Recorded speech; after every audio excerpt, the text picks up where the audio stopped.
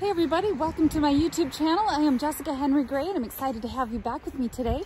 Today I'm out here braving the cold again and I just had to capture this beautiful sunshine on this fresh white snow before it's all gone. It's late February and I thought it's not going to be very many days left. So I'm going to show you how to plein air paint this thawing river that I have here. I'm in the Rocky River area right outside of Cleveland, Ohio. And so I am going to paint this today, and be sure to like and subscribe if you enjoyed this video. I really appreciate it, and check out the links below. I think you're going to enjoy some of the upcoming workshops I have coming up. All right, you guys, so let's jump in.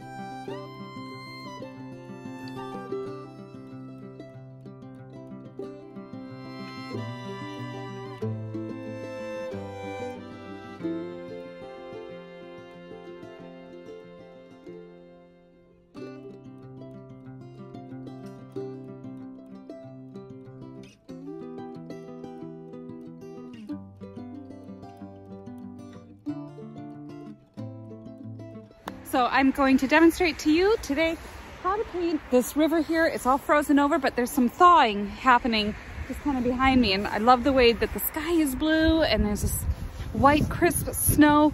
And I just love that the river is starting to thaw. So I really wanted to capture that today. All right, so let's jump in and we'll get going. Okay, first things first, I get my tripod set up. Paper towels down below. I got them on a bungee cord. And this is my open box M easel.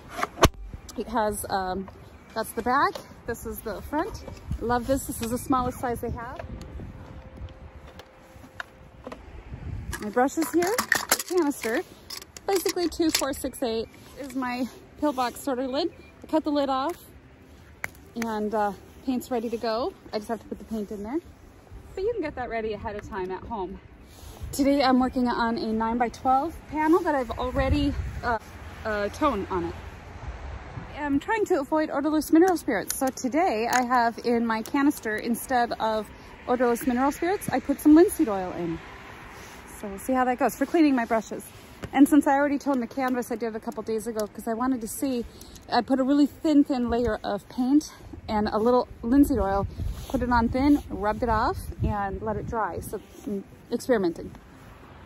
So I've got titanium white, had yellow medium, yellow ochre, bright sienna,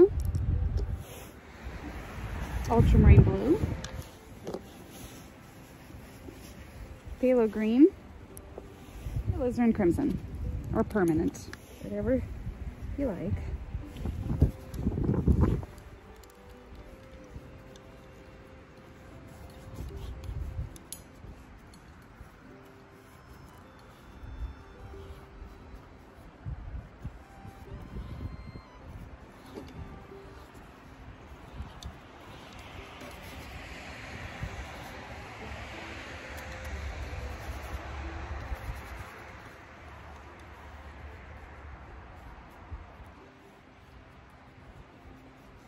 Really want to zero in on these beautiful thawed ice and snow down in here.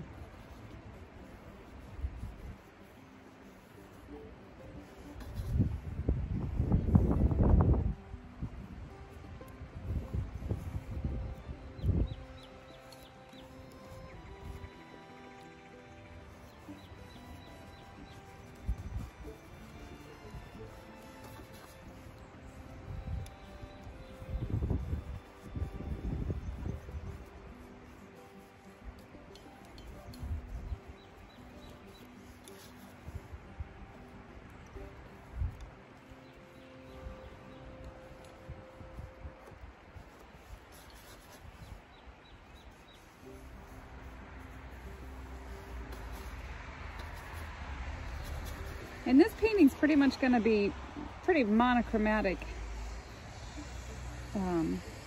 So there won't be a lot of really interesting color mixing going on my palette.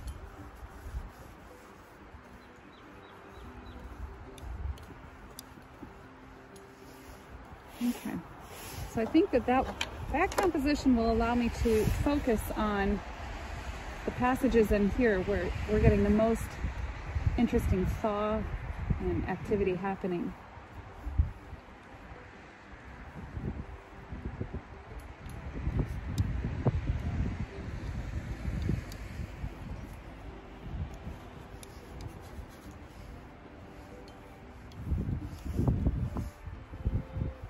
I like my composition to really have a sense of direction, that it's all focusing in on that area, leading the eye back to this passage back in there. All right, so when that's in place, I'm going to start from the sky going down, taking some ultramarine blue and some white.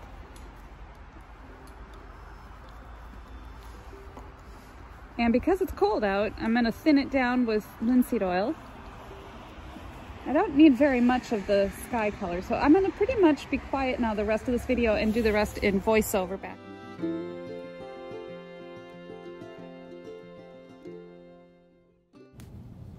All right, so now I am mixing up just a neutral gray. When I squint at the woods far away back there, instead of looking at all the trees, I'm looking at the overall color and value of the woods as I see them.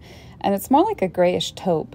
And especially before the leaves come out, I'm looking at the color underneath and the depth of the woods. It's sort of a darker, a little more ultramarine blue and burnt sienna down there.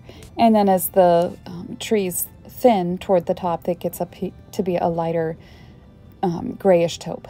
And so I'm just massing in that forest, and then I'll come through with a little bit more definition for the tree trunks. So laying down the snow as I see it back in through the trees, I'm not worried about the individual trees yet, but rather what the snow looks like on the forest floor. And while I have that color, I'm putting it a little bit in the foreground and elsewhere.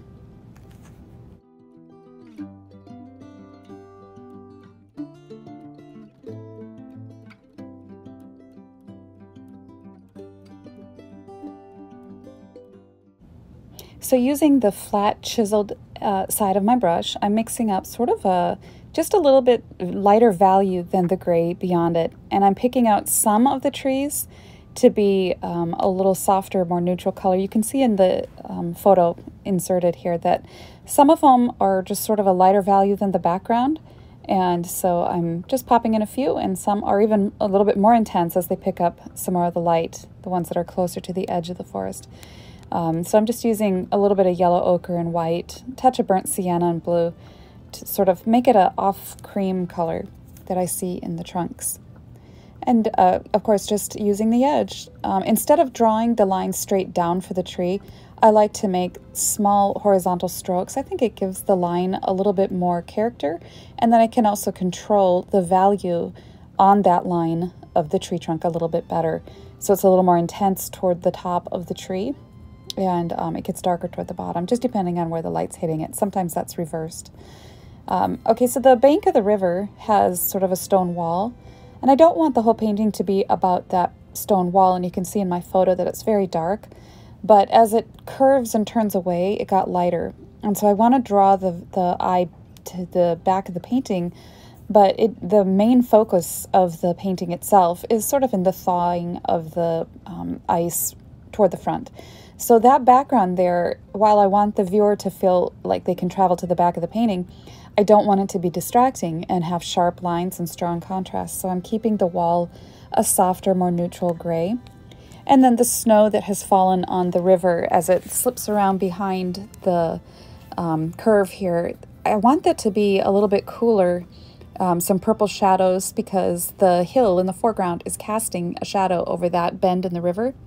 And if I had made it a bright white contrasting snow, it would have had a larger effect of contrast, which would have drawn the eye. And so always be thinking about where you're drawing the viewer to look in your painting. The eye is always drawn to the area of the greatest contrast. And so in this case, that background really wasn't it. It's all about the melting ice in the foreground, and then the directional lines of the ice point us to the back. Basically suggesting you're free to travel back there, but the real show's up here. And so I'm mapping in now. I've got my darks firmly in place of where they're going to go for the darkest darks.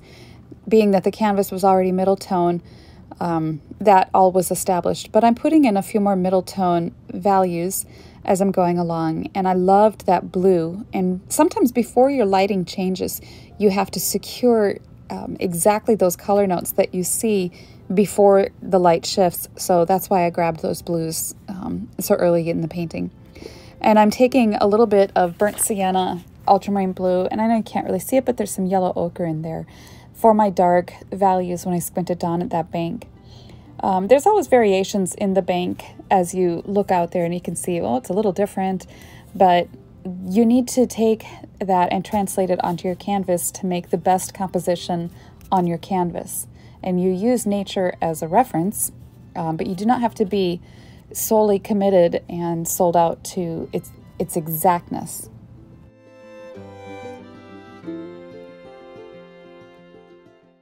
As I squint down at the forest that's closer to me on this sloping hill, I'm seeing that it is a little bit warmer than the forest in the background. That background forest is more cool, like a cooler gray, but as it comes up to the front, I'm seeing a little bit more warmth. So I added some more yellow ochre and a little burnt sienna into the forest mass, and now I'm building up the layers of the forest, putting in some darker trees, and then I'll put in a little bit of pine trees and things as I see them. And then over the top of that, I'll build in more trees, pile up more snow, and then more highlights. So there's little steps along the way to build up a passage of forest. And so you'll see that sort of develop here. Putting a little more snow on the bank, I'm more or less working my way from the background to the foreground of this painting. And again, capturing the light before it changes is critical when you're working on a still life. And one of the problems that I hear from so many people is they just run out of time and the light changed. Well, there's all kinds of things you can do to be efficient in your effort plein air painting. And part of that is capturing the light right away when you see it. Get your drawing in and then go for the light, those color notes, because that's really why we're doing the plein air painting in the first place, just to capture that fleeting light that you really can't get from photos. You can even see when I insert the photo into this video that it's not the same as what you're seeing out there. You don't have the blue shadows that are there in real life. The photo just doesn't catch that, and it kind of flattens things, makes the darks too flat, the whites all washed out. But in real life, you see so many different variances and changes. So I do encourage you to work from plein air as much as possible. And then while you're out there doing it, capture the light. Go for the light right away. And as I worked on the snow, I had to isolate where is the brightest patch of snow in my visual landscape here. And using that one little sunspot of white as my gauge for the highest, brightest white, everything else had to be a little bit less than that. So when you're painting whites, there's so many different values and subtle changes. It's just like painting blacks. The degrees of changes is almost just sometimes a difference between cool and warm. And by that I mean sometimes the white is a more bluer tint, cool, and sometimes the white has a little bit more of a yellowish tint to it, tending towards the warm. And now, as I'm working through here, I'm laying in a nice flat horizontal feeling of the snow in the river, being careful of my first brush marks that I laid down. They were important for directing the viewer, but I'll kind of evolve those as I'm going along. And I want the banks of the snow as they come down into that melted spot to almost remind me of a cat's paw and that curvature. And as the ice approaches the water, there's sort of a yellow ochre flavor to it. Still ice, kind of that muddy ice, and still frozen, but thawing, so you see some of the darkness of the water underneath it. And that's what I was mostly trying to capture in this entire painting, that frozen thawing effect.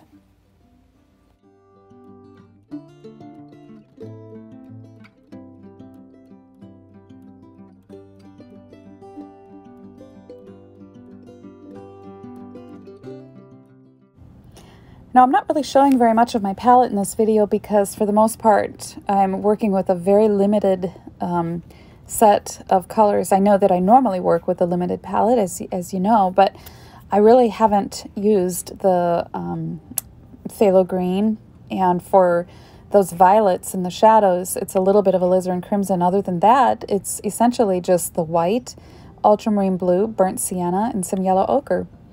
For the sunspots where the snow is picking up the really intense white, I have the smallest bit of cadmium yellow. So that's, I mean, it's just a very limited palette. But I like that too, because it's another, well, secret to being efficient. Have a limited palette, know your palette, know what your colors are going to do for you, and you become like a musician with a set of keys, your piano keys. You just know what each one is going to do for you. So I'm coming back through here now and putting in a few notes into the snow, just a little more interest. And then, of course, my focal area is this bank and the thawing rivers, so this has to really be the part that does most of the singing for me. And as I'm laying down these patches of white, it's still not the whitest white that I can get on this painting. It's sort of an off-white, and I'm indicating the curvature of the banks of snow by using my brushwork to help define those patches as they come down the hill.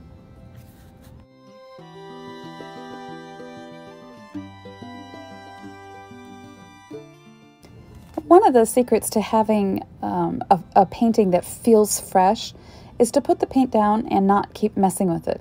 Every time you fiddle around with a brush stroke, a piece of paint on the canvas, you break down that feeling of freshness. And I know that sometimes when you put a brush stroke down, you have to soften the edges or do what you need to. But if you can, just put it down and step back and look at it, put another piece down. Really, all a painting are just little pieces of paint that you put next to each other. And then by having that mindset, you keep it looking fresh and crisp and not muddy. A lot of people are asking me, how do I keep my painting from getting muddy looking? Well, this is one way. Put the piece of paint down, leave it alone. If you have to do a little bit, just do a little, and then step back and look at it. But you want to just keep it from getting fussy. And also, I'm wiping my brush off all the time. In my other hand is my paper towel, and you can see anytime my brush leaves the canvas, it's either wiping the brush off or going to the palette. But just that is one way. There's sort of a laziness that takes over when people start painting, and they don't want to wipe their brush off very often, or they don't want to go get more paint, so they just use what's on their brush or what's already on the canvas. And that's sort of a recipe for disaster. When you want a fresh look to your painting, you have to keep going back and you have to try mixing up a new color or try a different value or whatever, but just keep plugging along.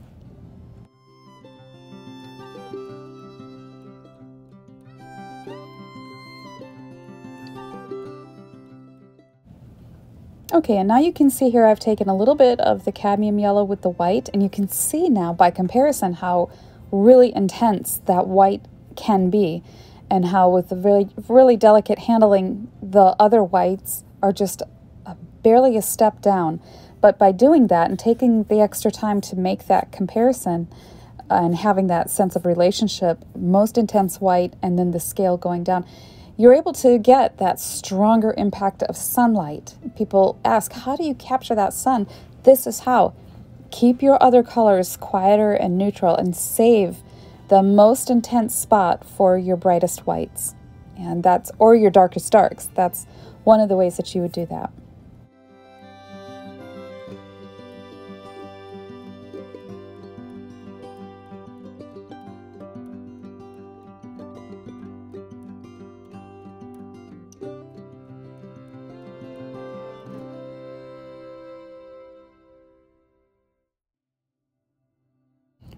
Now, sometimes I take a clean, dry brush and I go back through and I lose some edges of some of the brushwork where I feel that it is distracting.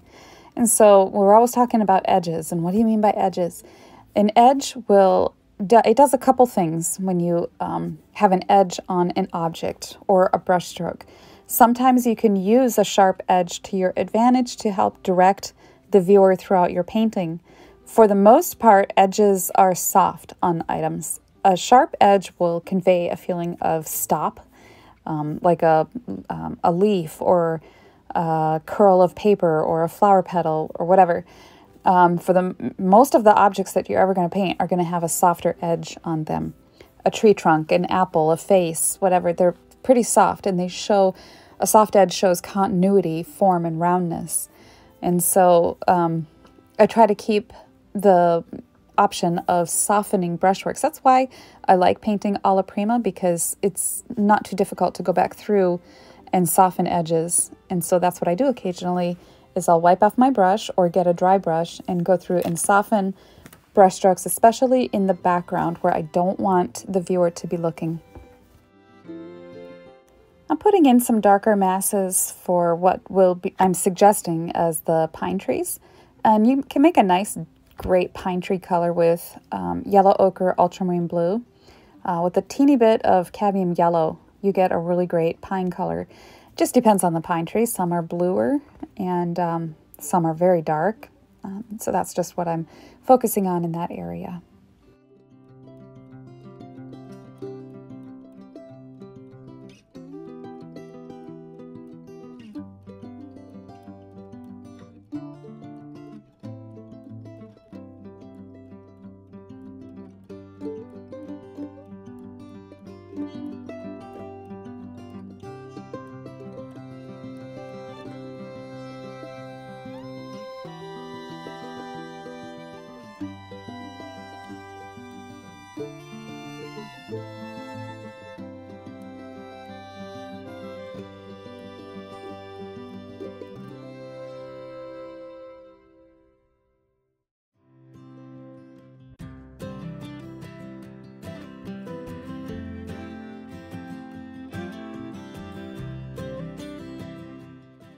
And now, just like when I painted the forest in the background, I'm varying my layers of trees. Some are dark and some are light. As they come over, sort of emerging out of shadows, they get lighter. So I'm working on some of the brush and things that are in the snow as the bank cracks and goes down to the water. And again, I'm using the chiseled edge of my brush, just a nice sharp edge, using small horizontal brush strokes to define these trees. And you can see that I'm able to vary the value of the tree trunk. So they're a little bit lighter at the top and darker toward the bottom. But I will at one point in here take some of that snow and sort of drag it up the trunk, just so that there's some interest there as well.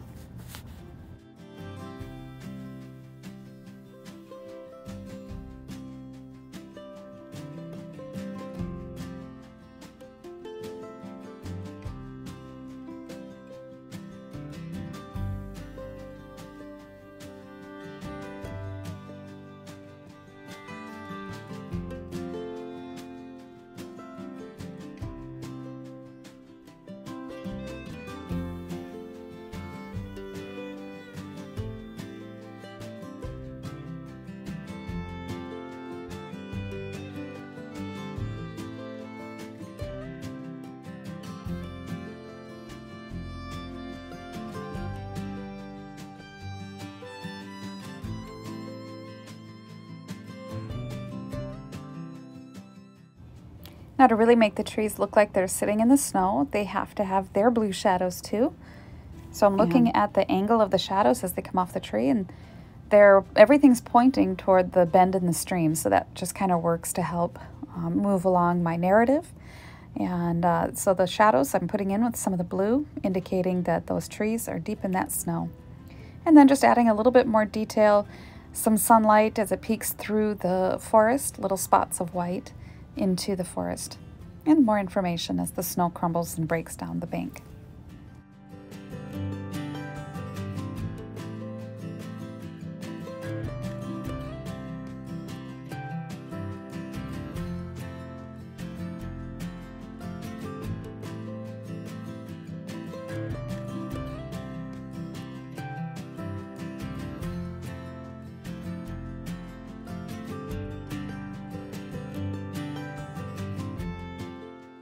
So some finishing touches include just a few more little highlights to help with bringing the eye into the painting and leading back. I saw some dents in the snow that, just some brighter white that helped to soften some edges and helped to just lead the eye in. I thought that they were important. And then I come back through with a few little dabs here and there just to help things along. And then I take a palette knife and I'm scratching in some trees and some twigs just to wrap it up. So I wanted to thank you all for joining me, and be sure to check out the links below. I've got some awesome plein air workshops coming up, as well as some drawing and some other things that you may want to look at. All right, I hope to see you at one of them coming up, and this is the finished painting. Thanks everyone for joining me. Bye-bye. All right, well that wraps us up. I hope you enjoyed this video and got something out of it, and I will look forward to seeing you next time. Be sure to check out the links below on my upcoming workshops. And this painting is available, will be up on my website. All right, you guys, I will see you next time, and have a wonderful week. Bye-bye.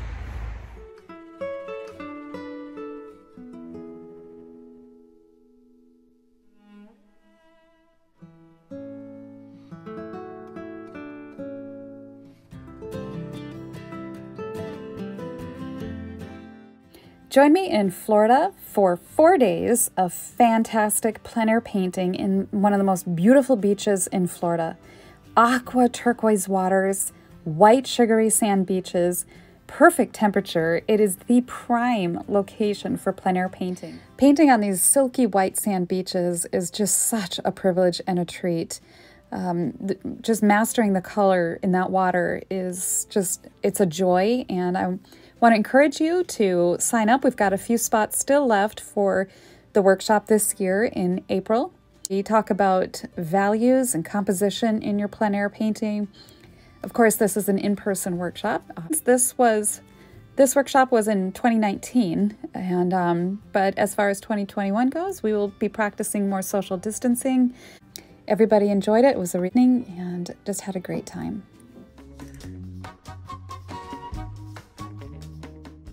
Join me in Charleston, South Carolina, plein air painting workshop. Very excited to paint in this one of the most beautiful cities in the entire nation. Rich in history, Charleston is full of color, energy, and a rare vitality.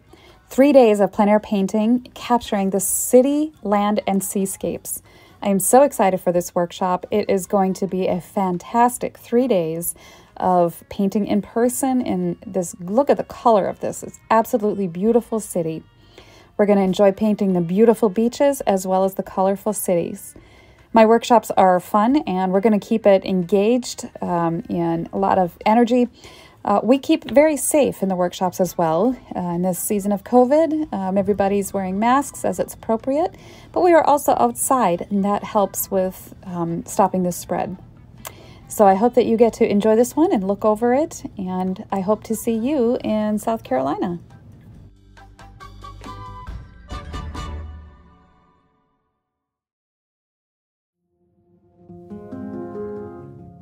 Listed in the top 100 most beautiful beaches in the world by National Geographic, Cannon Beach is a joy to plein air paint.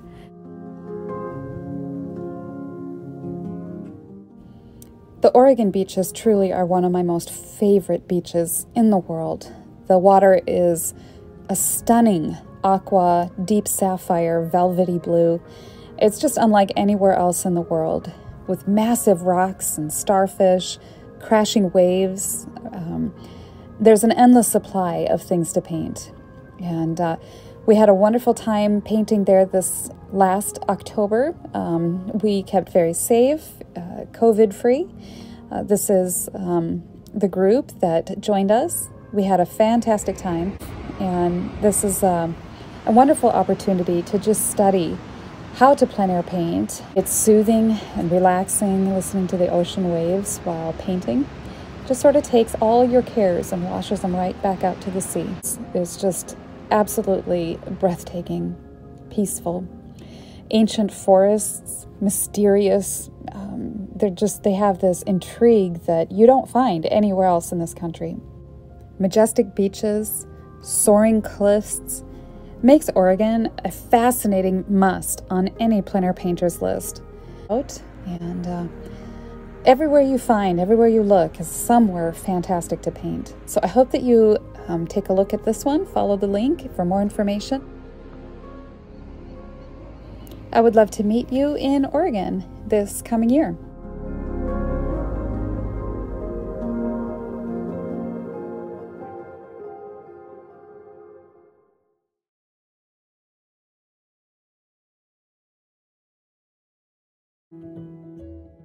Throughout the course of our artistic journeys, we often have hundreds, if not thousands, of photographs of beautiful landscapes. And in this workshop, I want to teach you how to take those photos and turn them into beautiful landscape paintings. This is an online class, and it is a 4-part session, and we will go over painting from photos. I have 4 paintings that I will be doing a demo each day in the class. And in this painting, I will show you how to break down a composition from your photo. And if you have a plein air study, we can go over that, how to incorporate that into your painting in the studio, and then how to just work out the final result from your photo using the challenges that come with working from photos. Values, color, distortions, and so forth. So in this class, I will demonstrate painting water, painting trees. I'll demonstrate painting certain lighting effects that we often try to get in our paintings. And I'll also paint some sort of building or housing structure. I hope you can join me in this very informative online workshop later this year.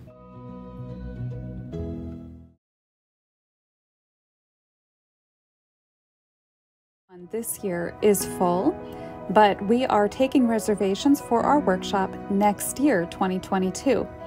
We are confirming and finalizing a date. It will be in the summer of 2022, and this is exactly the format that it will be in for that year.